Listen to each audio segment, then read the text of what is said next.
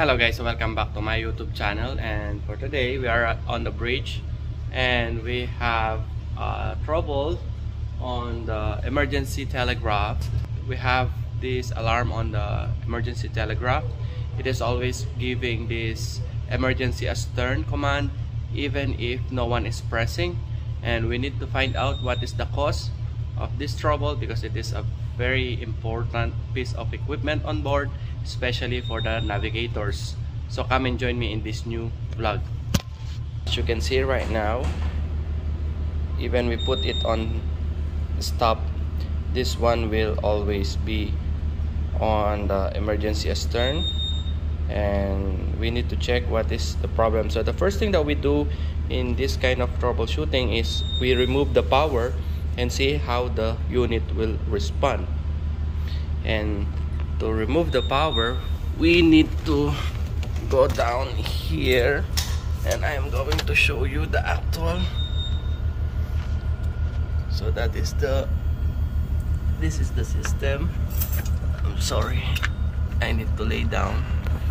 So you have this CAN bus for the U1 connections. Alright, so what we need to remove is this X10 connections. We will unscrew these two and see. We will wait for 5 minutes and then we will put it back again and check what will happen after that.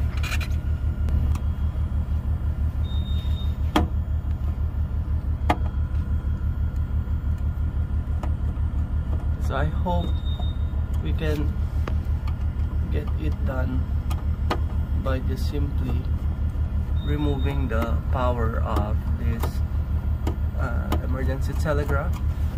So I'm going to give you familiarization with this telegraph.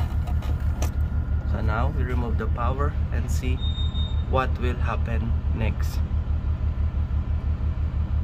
So now the system is off and we will wait for 5 minutes before we switch it back on, and I hope it will become okay. So just to give you a quick familiarization, we have 5 controls for the telegraph. Okay, this is on the bridge control console. Then we have on the bridge wing, both port side and starboard side. Then we have on the engine control room, and we have on the local control panel at the side of the main engine. Let's go to the starboard side and I'm going to show you the way how it looks like.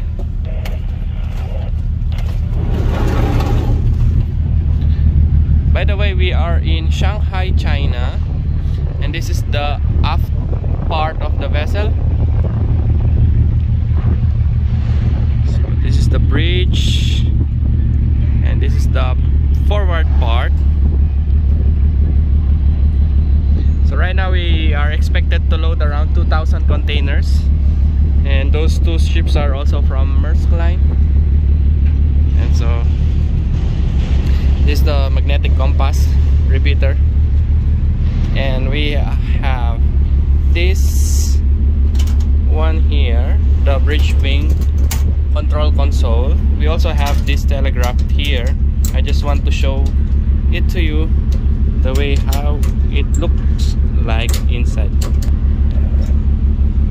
So once you open, so this is the telegraph. This is the way how it looks like. So a little bit different from the system inside. This is the lever for the telegraph, then the indications, okay, for your RPM. You have the emergency stops here. This is a little bit dirty because it's sometimes exposed to the environment. Then here we have also the control for your bow thruster, okay, the indications and your rudder indications. We also have some of the controls for the bridge watch monitoring system for the whistle. And once you have alarm on the extension alarm panel, this is for the whole vessel, for the engine side, anything about our alarm and monitoring system. Then to accept it, we have this buzzer, stop and flicker. stop. We also have the microphone for the BDR. This is the microphone, so everything we say right now is being recorded on the BDR. So let's come back inside and connect the cable and see if it will work fine now.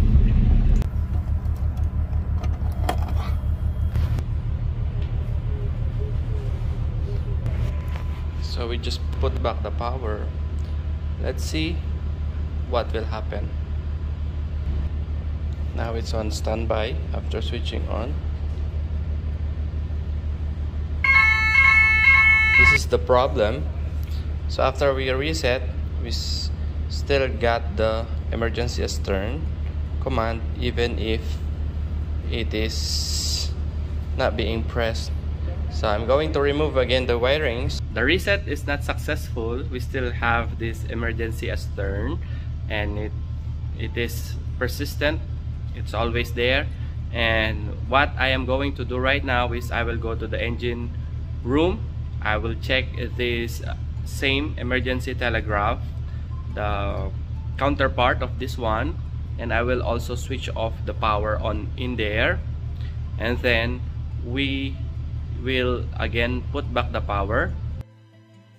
After we reset the system, we still have this emergency astern command which is on the engine room side. So what I'm going to do right now, I will accept this alarm. I will go to the bridge.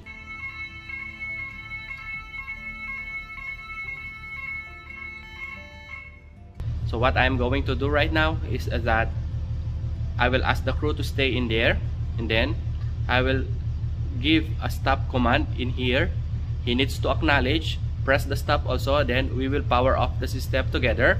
It looks like that I am thinking that the memory of each other, they have different commands that stays in the memory of the system. So that's what we need to correct.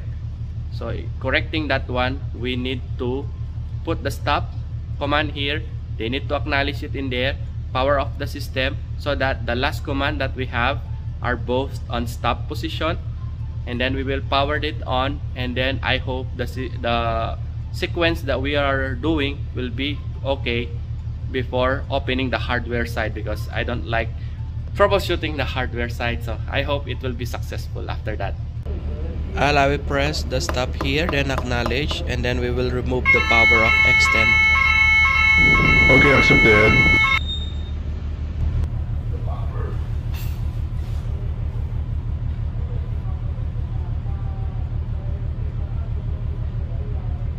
So we power cycle the system here on the bridge and on the local control panel, and we are hoping that we will clear the memory, the last command, and we will have both on stop position after the cycle.